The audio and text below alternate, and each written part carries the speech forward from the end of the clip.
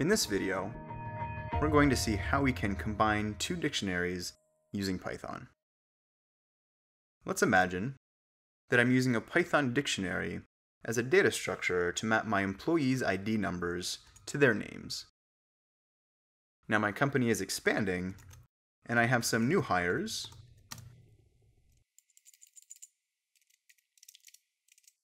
that I need to add in to my original employees data structure.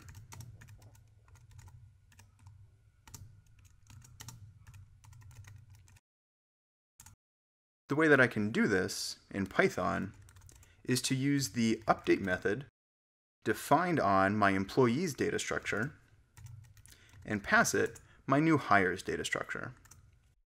This is going to modify my employees dictionary in place to contain the new key value pairs from new hires.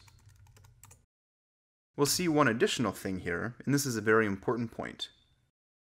If any of the keys I'm updating my dictionary with are already present, the old values are going to be overwritten by the new values. So we see that Michael, who had the key 1 in my employees dictionary, has now been overwritten by Julia, who also had the key 1.